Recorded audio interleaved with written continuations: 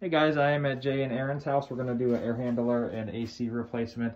Let's pull this air handler out. We'll set our new air handler up on top of a 5-inch media cabinet if we have the space.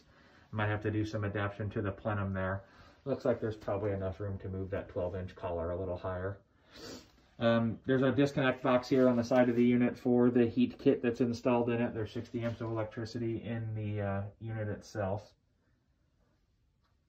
Drain lines, we can just reconnect to the PVC drain lines where that union is there, and we'll put a new emergency shut-off switch in the air handler like they have now.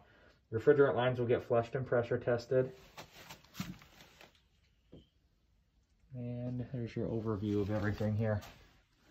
There is a vent right here on the wall here, so what we may end up doing is putting a little shroud over that if we do a UV light. That way there's not a bunch of light shining through the vent down the stairwell.